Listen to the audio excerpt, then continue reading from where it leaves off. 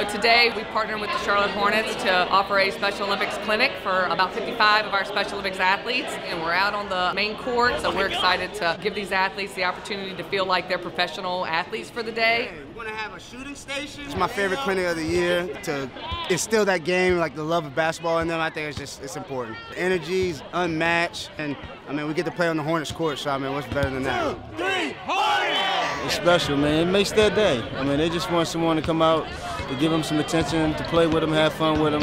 I mean, they see me in certain aspects on the cameras in terms of the Space Jams and playing for the Hornets, so it was an opportunity to try to just make their day much brighter, so I'm just thankful to be here.